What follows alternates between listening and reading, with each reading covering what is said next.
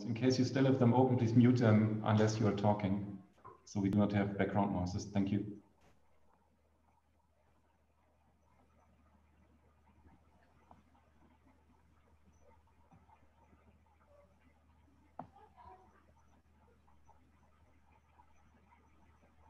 Okay, I think we are live already. So welcome everybody again.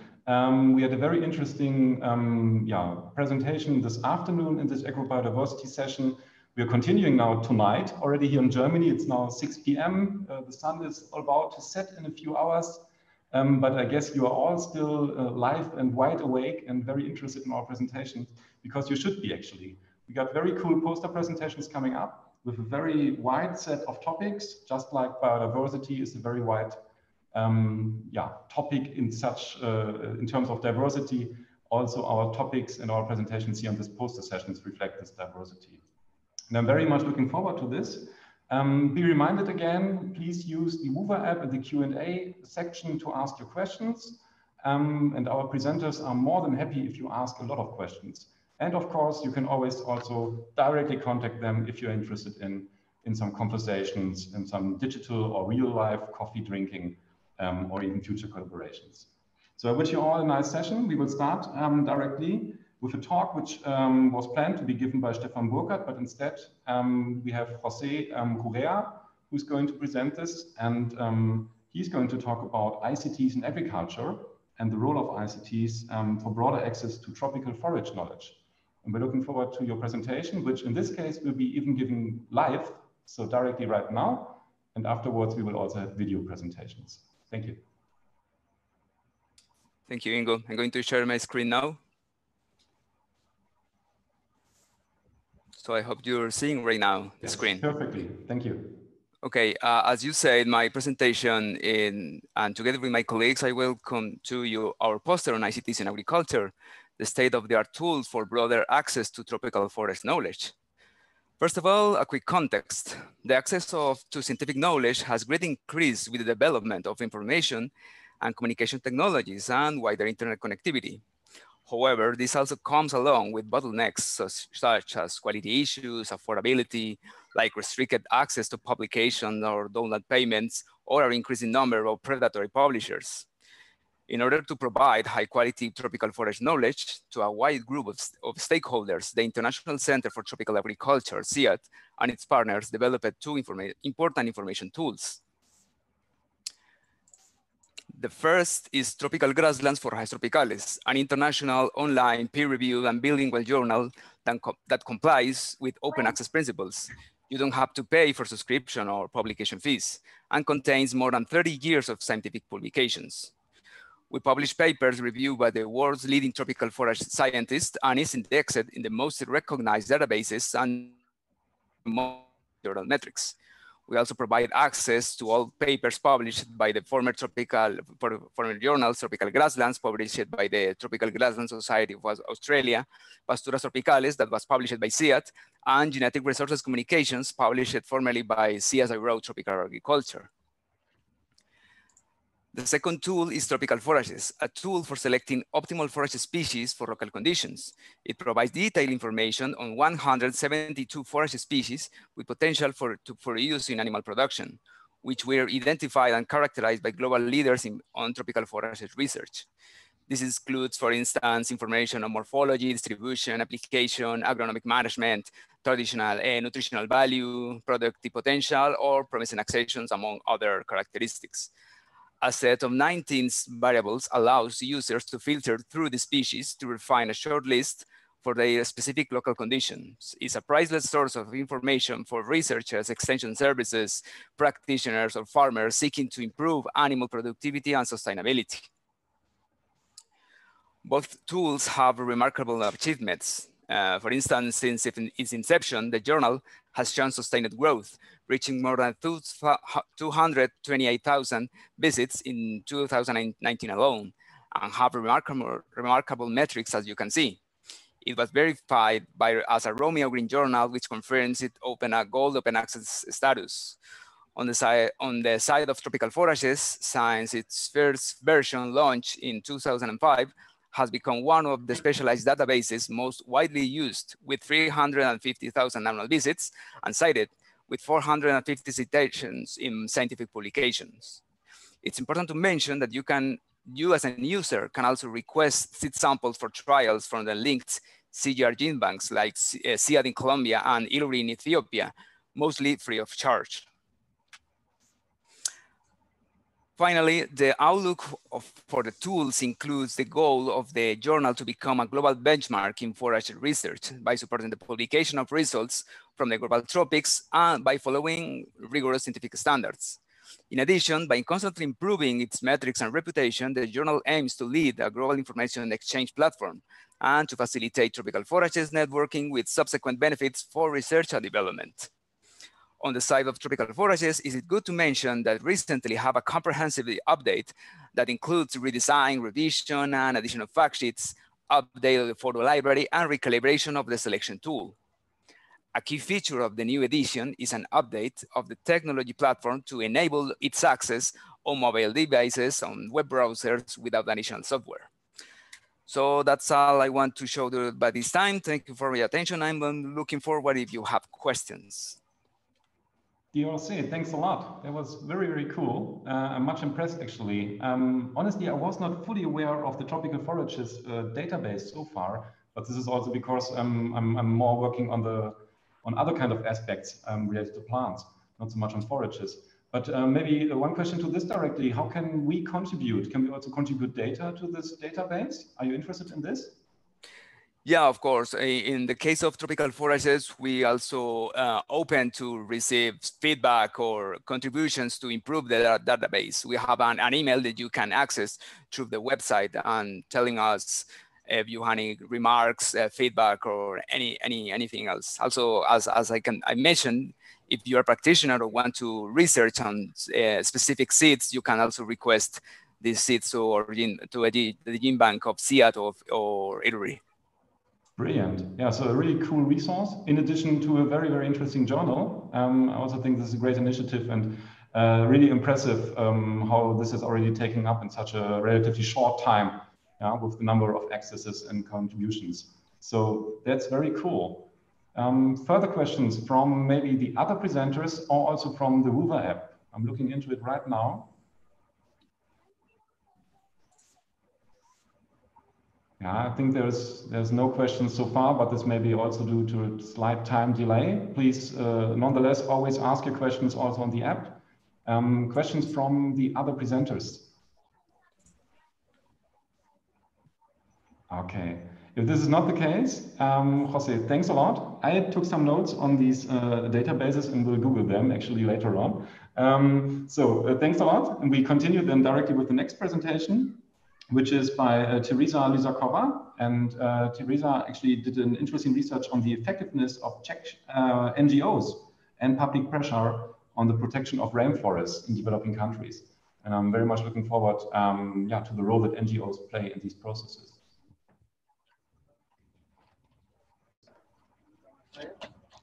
Dear ladies and gentlemen, my name is Teresa Lysakova and I would like to briefly introduce you the research on the effectiveness of Czech NGOs and public pressure on the protection of rainforests in developing countries, supervised by Dr. Rattinger.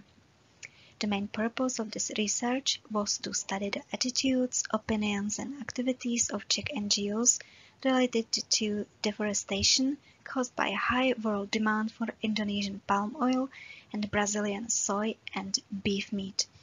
The coverage of this topic in the Czech Republic and the contribution of Czech NGOs to improve the environmental situation of developing countries.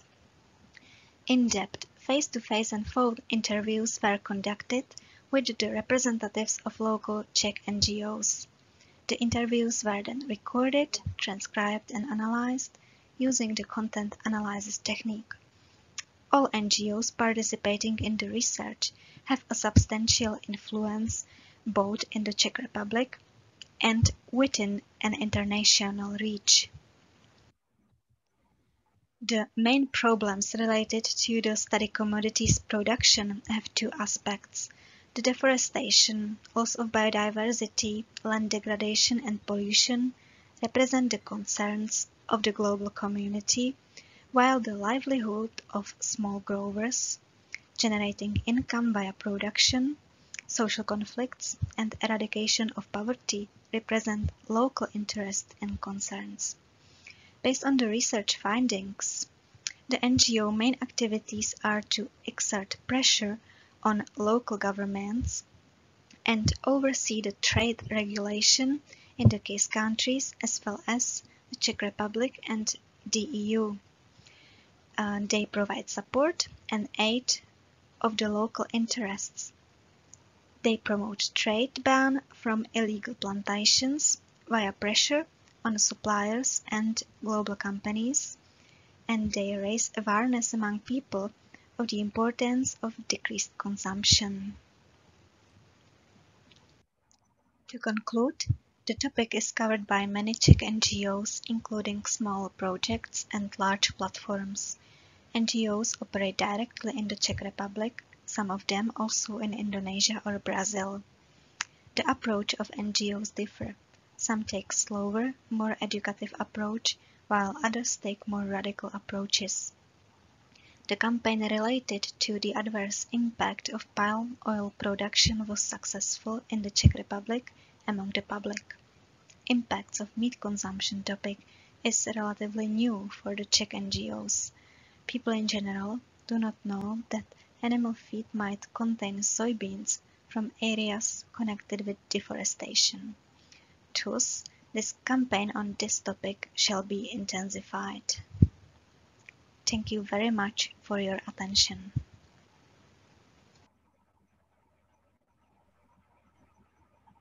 Thank you very much. This was a very, very interesting contribution, actually, Teresa. Thanks a lot there for giving us these insights. First of all, I would like to open the floor to questions here from our co-listeners and also from our listeners out there on YouTube.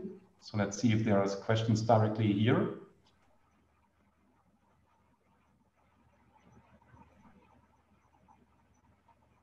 Okay, I don't see them right now. In any case, I would like to know, I mean, these NGOs, you said they also have a certain pressure to ban illegal activities. I'm not so much informed there actually on this, but I could imagine that this can also be pretty dangerous in some situations, depending against whom you are acting or against whom you make a protest and try to have an efficient ban of illegal activities. Yeah, how can NGOs cope with this? I mean, what is still, say, acceptable within the risks that you're willing to take to ban illegal logging, deforestation, and of course, some of these activities and people who do them are pretty ruthless. Yeah, they are also pretty dangerous. So how to cope with this? Yeah, you are right. Basically, the approach really differs. It's a case by case on each NGOs, as some of them are not taking this radical approach, as maybe they might be afraid of the consequences. So they take like a more educative and probably not so radical approaches. But some of them might, and it can be, for instance, like strikes, or they are doing like certain activities directly in their countries, which contains, for instance, like a patrolling. So they are trying to prevent these events to happen, basically. Yes. Okay. So directly together also with local communities and local farmers, and exactly. To help them. Yeah. Yeah. It's super important work, definitely, and I admire it a lot. So thanks a lot for giving us these insights. Thank you. If you have further questions, I will write them on the Q&A or send them directly also to the presenters of today's session, because I think their work definitely merits also questions as well. Okay, so thanks a lot. Given that time proceeds, and I don't see a question in Wova right now, I would also proceed with the next presentation, which is given by Dita Mervatova. I'm sorry if I mispronounced your last names, actually. It's not so easy always as a German. And this is about the genetic diversity of Aguae, so Mauritia flexosa in Peruvian and Ecuadorian Amazon. So turning back to plants and genetic diversity, we're looking forward to this presentation.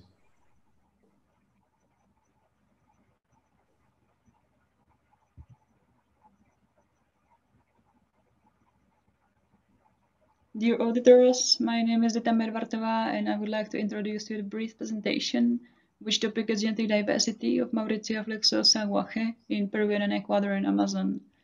Mauritia flexosa in Peru called aguaje is dioecious palm from family Arecaceae, native to Amazon region, and it's very important for local communities because people depend on its nutritive fruit. The objectives of the research are as follows: to assess the intra- and interpopulation genetic diversity of Mauritia flexosa in Peruvian and Ecuadorian Amazon by SSR markers, satellite markers, to determine the genetic structure of sampled populations, to find a correlation between geographical distances and genetic diversity among selected provenances and individuals, and to compare genetic variability among wild and cultivated populations and among populations collected on the plantations managed by National Peruvian Research Institution.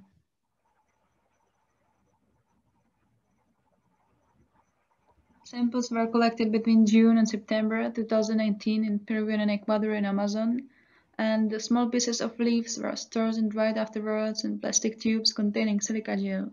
A laboratory work was provided at the University of Life Sciences Prague, and firstly, the DNA extraction using the CDEP method according to Dole was done, and consequently it was necessary to find out the optimal annealing temperature for PCR, and that we could start with microsatellite analysis. Finally, various softwares were used for data analysis. Totally, there were collected 147 samples from 15 populations and 5 regions, such as Ucayali, Huánuco, San Martín, Loreto, and the 5th post-Ecuador, and from 13 provenances, meaning in this case sample geographical locality.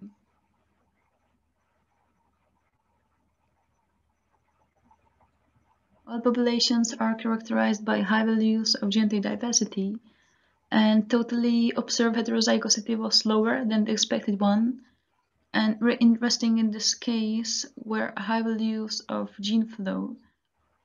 Otherwise, the coefficient of inbreeding was not significant. The high molecular variance was determined especially among and within the individuals, and according to all results, there was not significantly different genetic composition among populations determined.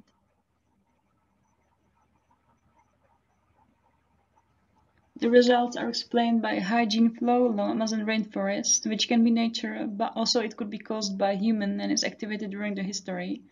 And the rivers figure as bi-corridors, and they are very important for genetic diversity of native species. The conclusion is that Mauritia flexosa is not endangered from the point of view of genetics so far, which is very useful in the case of adaptation to longer dry periods in the tropics, which is a very huge problem there nowadays. 7 out of used 8 SSM primers could be recommended for further genetic studies focused on Mauritia flexosa. And of course, there are several recommendations like cultivation of Mauritia in agroforestry systems, and to protect also the river basins, various streams and so on, because they contribute to genetic diversity, not only of Mauritia flexosa. Thank you very much for your attention, and I would be glad to answer your questions you might have about the research. Thank you very much, Dieter, for this very insightful study on genetic and gene flow of this interesting plant species.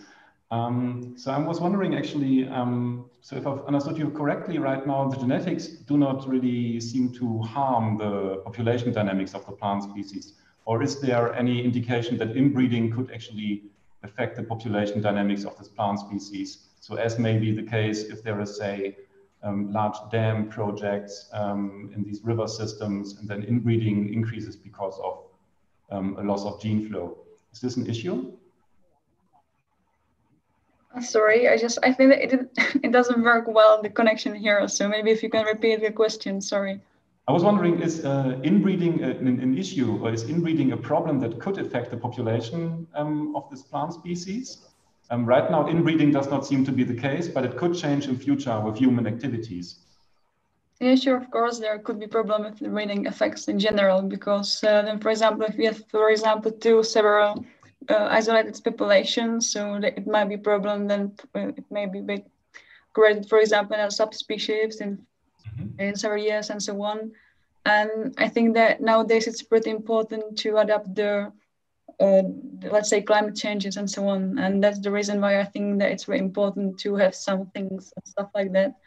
And for example, in this case with aguaje, so I think that its breeding effect in this case is not pretty cool. So it's much better if we have some really good gene flow and so on, and in connection with rivers and so on. It's very important, I think. So. Mm-hmm. And how much could this specific plant species actually be like an indicator species for these processes in general? So like also maybe a warning system for disruption of gene flow, which may also affect other plants in this ecosystem? I think it could be used almost everywhere. For example, Europe and so on. So it doesn't matter which plant is that. And I think it could be a very interesting study because, well, people is interested in, let's say, water protection and so on. And it's very important also, but I think it would be much more interesting also to do some researches connected in water and in genetics, because I think that it's really important also, because, for example, if there is some obstacle on the river and so on, so then gene flow is stopped. And also then maybe it could be a problem in the future, and not only with plants, but also with another, let's say, insects and animals and so on. So I think that it would be very interesting, but who knows? Okay, thanks a lot. Yeah, cool work. Great. Okay, because we are actually running out of time. I'm just getting the notice that actually officially we have only 25 minutes left, and there are still several posters to present. I would directly give over to the next presentation then. We should have had a presentation by Isabel Madaleno, but I don't see her online and we didn't receive a file. So I guess we skip it right now and see if she joins later. And instead, we directly continue with a presentation by Juan Cardoso, who should be also with us. Yes, he is. Okay, let's look at the pollinators. Hello, everyone. My name is Juan Andrés Cardoso, and I'm glad to be here at Tropentag 2020, albeit virtually. I will present a preliminary work carried out at the Alliance of Biodiversity CIAT in Cali, Colombia. The work is Advances in Testing Multispecies Pastures for Productivity and Environmental Benefits, with a focus on pollinators. This ongoing work is funded by Grow Colombia project and the research program on livestock of the CGIAR. Further information about our work can be found in the links shown in this slide. So, what are multispecies pastures? Multispecies pastures are pastures comprised of 3 or more species or functional groups. These type of systems are very uncommon in livestock production systems in tropical America. There are multiple benefits obtained from multispecies pastures, and these include increased productivity of the pasture and the provision of ecosystem services such as improvement of soil health and increase of above and below ground biodiversity. Having that in mind, we established a field trial in November 2019 where we wanted to compare the productivity of multispecies pastures up to 6 species of grasses, legumes, and forbs against that of a grass alone and a grass-legume system, to compare nutritional quality and micronutrients composition of different systems, to compare changes in soil health and carbon stocks over time, and finally, to record the abundance and diversity of arthropods and pollinators in different systems. This last part is important as there has been a steady decline of pollinators worldwide. In this slide, you can see 2 videos. On the left-hand side, one showing a monoculture of grass, and on the right-hand side, a multispecies pasture.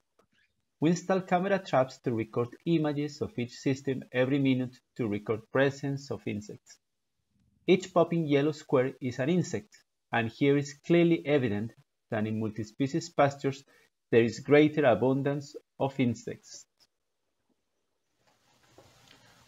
We also did transit walks to collect arthropods, and the preliminary results show that multispecies pastures had twice the number of pollinators, mostly bees and bumblebees, than a grass alone or a grass legume system.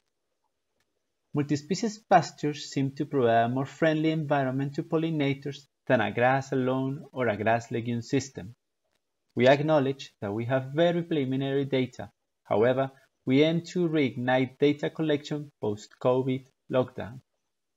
I hope that the presentation was clear enough. Many thanks for watching. Thank you, Juan. Thank you for this very clear presentation indeed. So it's very cool.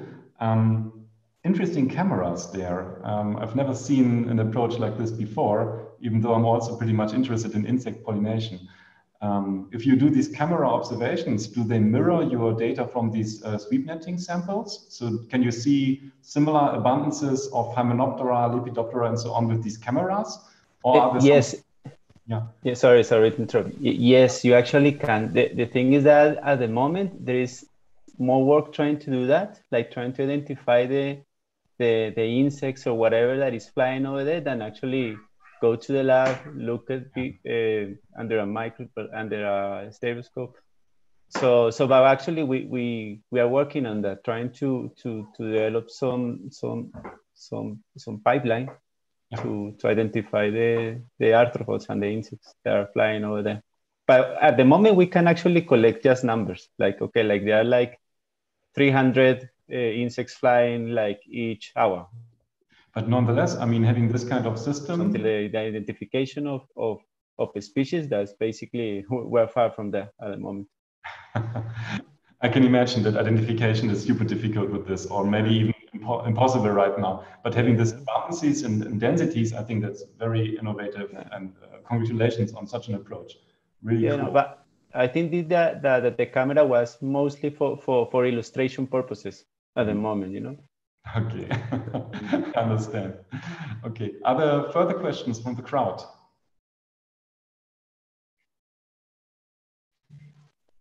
Okay, I'm checking also the chat. We had a question to Dita, but maybe Dita, you could directly reply in the Q&A to this, because we are a bit running on time here as well. So, okay, Juan, thanks a lot. I wish you all the best with the lockdown, like all of us, so that you can continue your work as soon as possible. Yeah, stay healthy and continue with this. It's really cool stuff that you're doing there. Thank you. Thanks, Ben. Thanks. Okay, so we're continuing with the next presentation. So it's really going one after the other here, but very, very nice ones. And this is going to give by Carlos Gonzalez, who's working on tree diversity, and tree diversity specifically in cacao agroforestry systems. Hello everybody, my name is Carlos Villanueva and I am from Guatemala, Central America. I want to take the opportunity to express that I am very happy to be in Tropentag 2020. I'm currently studying for a PhD at the Czech University of Life Science in Prague. I'm going to present the main results of a research titled Diversity of Tree, and they are using cocoa agroforestry system in Alta Verapaz, Guatemala. Guatemala is located between the countries of Honduras, El Salvador, Mexico, and Belize. The area where the study was conducted was Alta Verapaz, and it is in the northern part of the Guatemala. Fieldwork was developed during a 10-month period, and it included cocoa producers from 4 municipalities in the department of Alta Verapaz. During this time, it was possible to evaluate the typology, richness, and diversity of trees in 40 cocoa agroforestry systems. From the point of view of food security and contribution to well-being, the systems were evaluated using ethnobotanical methods among the local population, which allowed to establish the importance and value of each species in this location.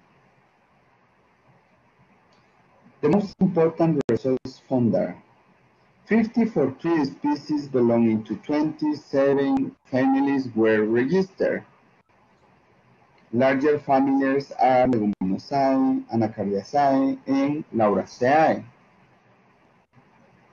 most mentioned uses are construction materials, fiber, animal fodder, and medicinal uses. Conclusions. Agroforestry represents an opportunity for vulnerable areas around the world and helps to provide resources and services for population development. Additionally, it strengthens food security for families, especially for those who live in rural areas. More importantly, these systems have the capacity to host a high diversity of trees in relatively small areas, which contribute to local development and biodiversity conservation. Cocoa agro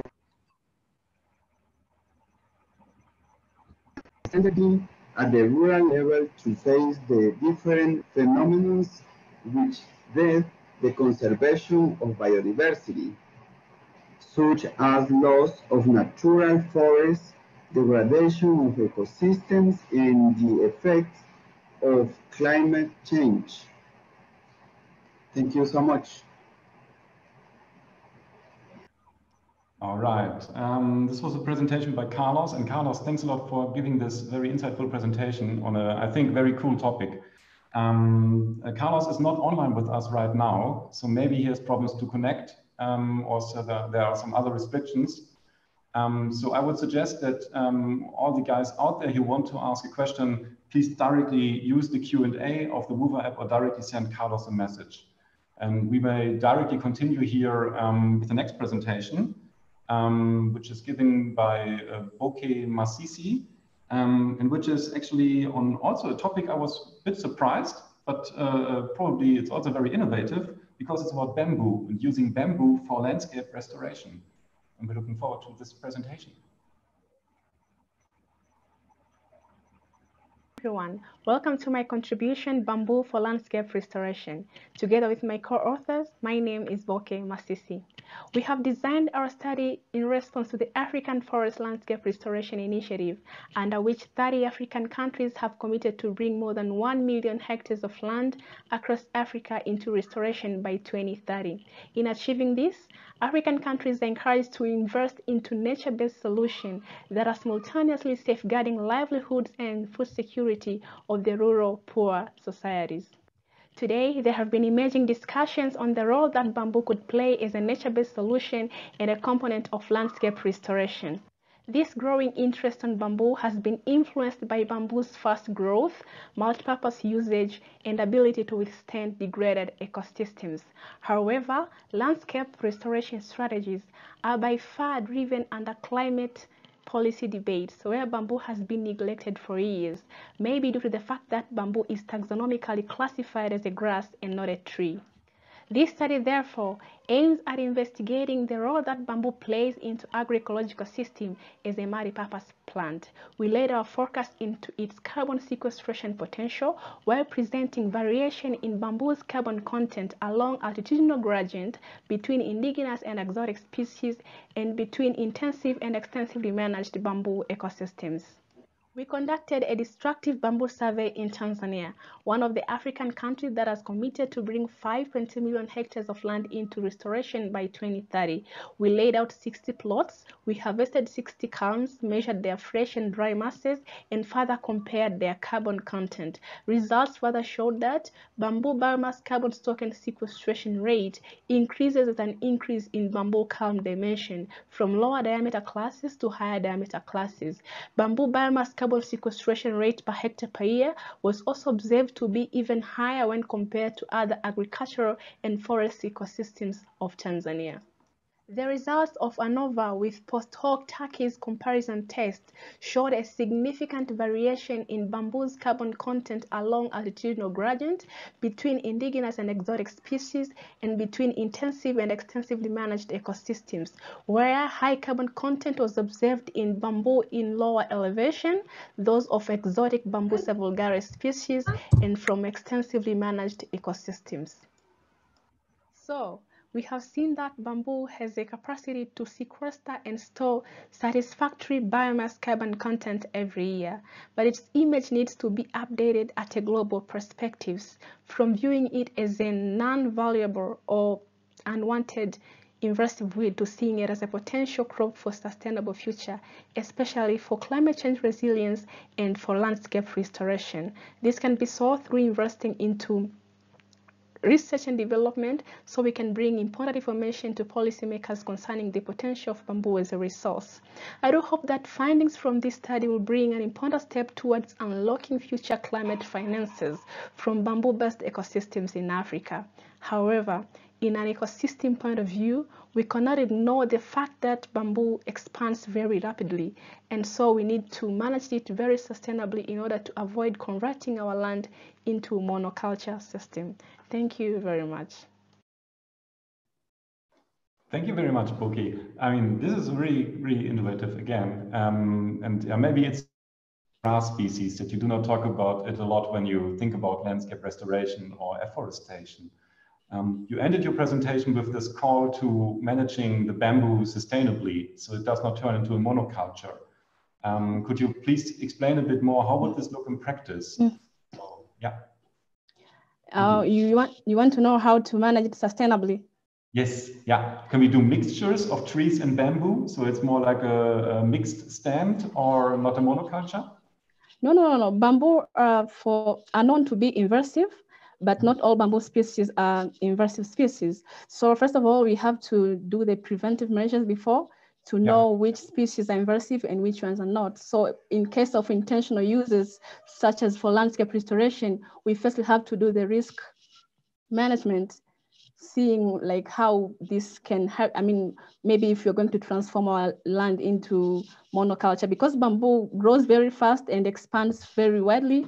And so if you mix it in an agroecosystem and care is not taken and it's invasive, it can just dominate. Yeah, definitely. I think that there needs to be some careful consideration as well.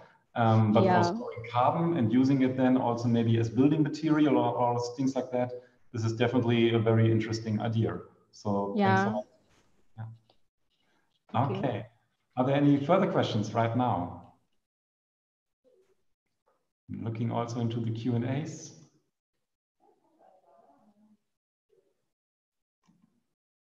Okay.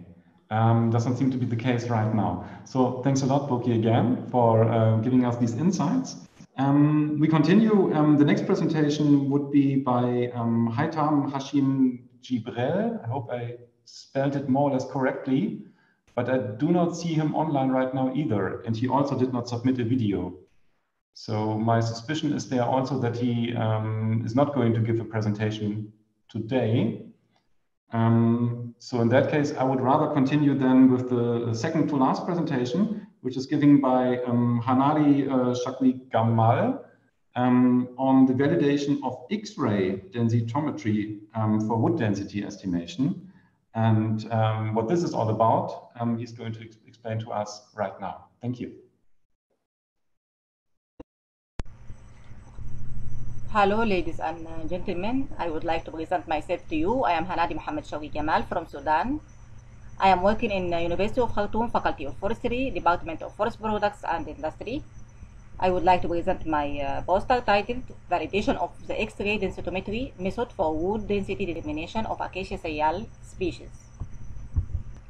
As introduction, wood density is a variable influencing many of the technological and quality properties of wood. It is the most important physical property.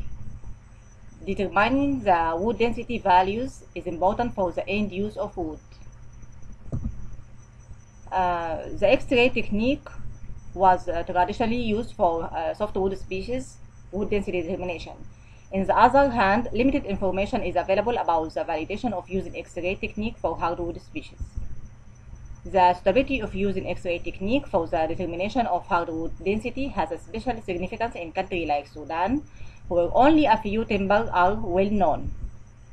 This will enhance the investigations of the great number of the lesser known and utilized species, the matter which will fill the huge gap on information of hardwood species grown in Sudan. Therefore, The current study aimed to evaluate the validation of using the X-ray densitometry technique to determine the wood density of Acacia sayal variety sayal. Material. The wood raw materials were collected from 2 rainfall zones in Sudan. Each zone was represented by 15 trees collected randomly from 5 stands located in 2 different states. The location and characterization of the study areas are summarized in figure number 1, while sampling procedure is presented in figure 2. Here, figure 1, the raw material were collected from 4 states in Sudan: North Kordofan State, White Nile State, South Kordofan State, and Blue Nile State. Each zone was represented by 2 states. Zone number 1 was represented by North Kordofan State and White Nile State, while zone number 2 was represented by South Kordofan State and Blue Nile State. And here are the forest names of from where we collect the tree samples. Coming into figure number 2, the sampling procedure, 2 discs of 10 cm height were cut from each tree, and 1 radius was obtained from each disc and used to prepare the air dry density samples and the X-ray density samples. Methods. In order to achieve the study goals, 2 density types were measured, which are air dry density and X-ray density. For air dry density, the air dry density gravimetric method was adopted on the basis of DIN. For the X-ray density, the X-ray densitometry method described in Schweinberger 1988 was adopted to measure the density. Fiber 3 illustrated the X-ray densitometry method,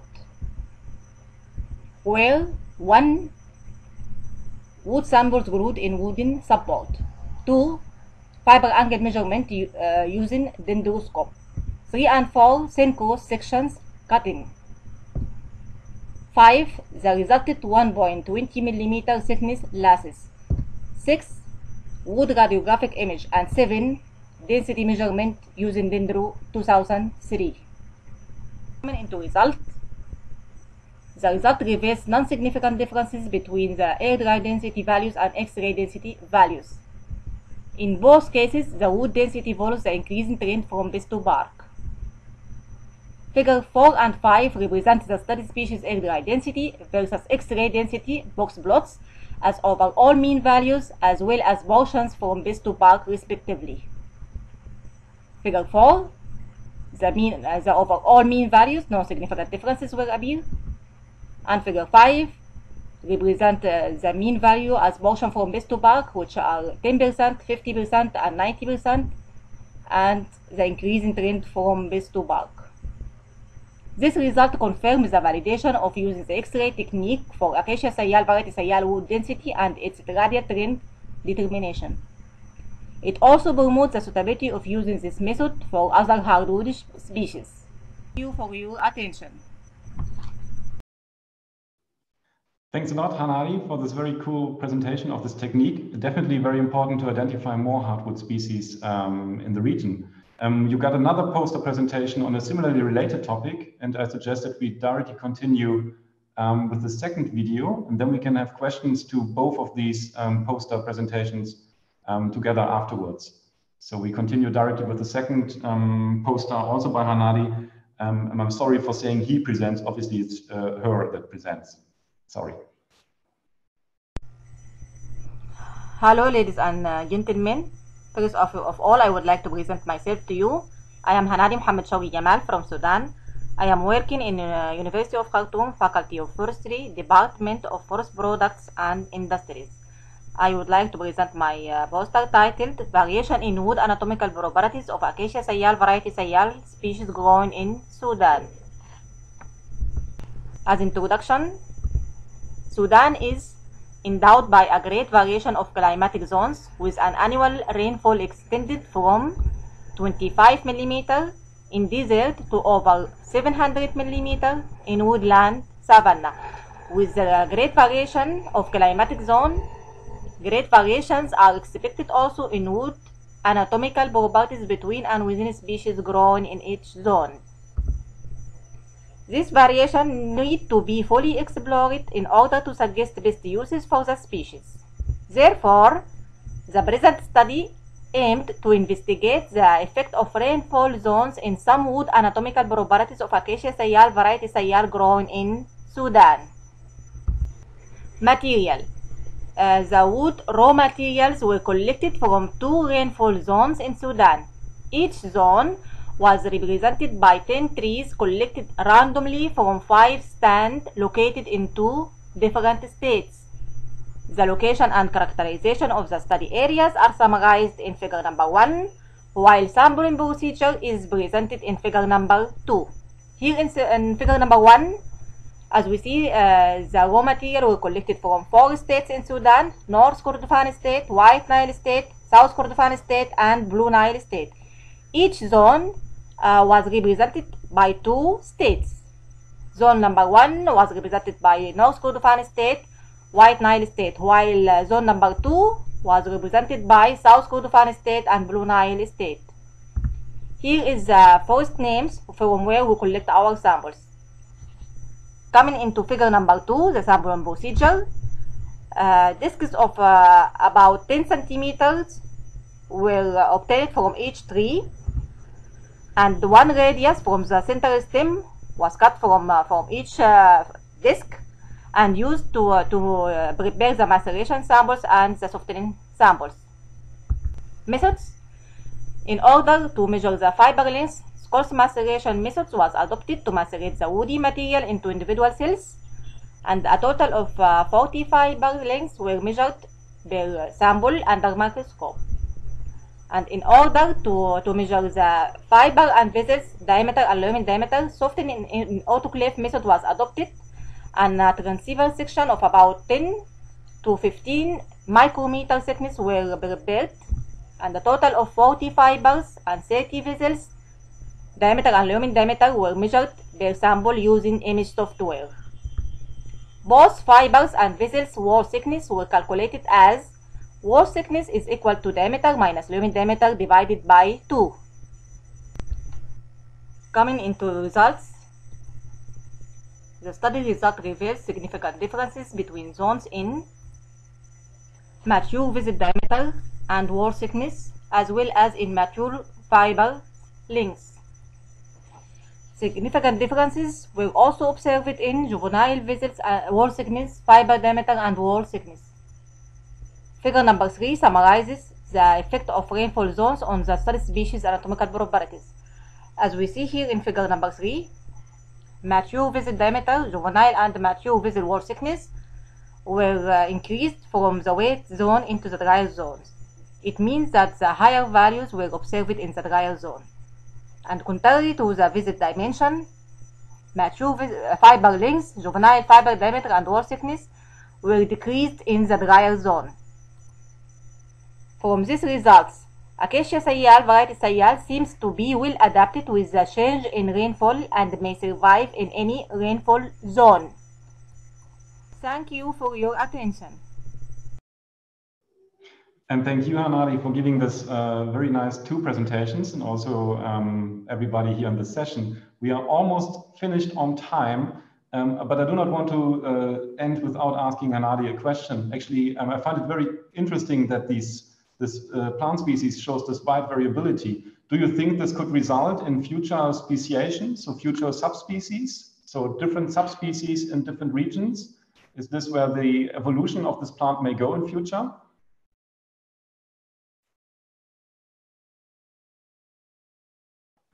Hello? Yes. Can you hear me now? Yeah. Yeah, okay. I didn't go to the question, but I think you are asking about if they are the same subspecies for both bolster or not. Is that the question? Yes, they are the same species and subspecies, but different study. In the first one, I studied the validation of X-ray densitometry for the density determination, and for the second, I investigate the effect of rainfall zone in the same species. Okay, but the effects of the rainfall zone, may those actually also result in different subspecies in your second study? That's what I meant. So it may affect also, and that's why I collect my sample from 2 zones to have a big presentation for the validation of using the X-ray. But you are right. If I investigate also the validation of using the X-ray in zone 1, it may be different from zone 2. Yes, you are right. Okay. I didn't think about that, but it may be for the future maybe study. But maybe also it is useful to use it in zone 1, but it is not useful to use it in zone 2. Maybe. Okay, thanks a lot. Yeah, so definitely lots of interesting things for future study there as well. Thank you all. Thank you all for these very nice presentations today. Thank you all for keeping to the time. We are 5 minutes over, so we have to end now. Future questions, please ask them on the Wova app. And yeah, thanks a lot for joining the session today to everybody out there. Let's give a bit of applause to everybody here. Thank you all. And enjoy the rest of the Tropentag and stay healthy, everybody. All the best to you all. Thank you. Have a nice evening. Thank you. Rest of the Bye-bye. day. Bye. Glad to see you all. Goodbye. Bye. Stay Goodbye. safe. Thank you.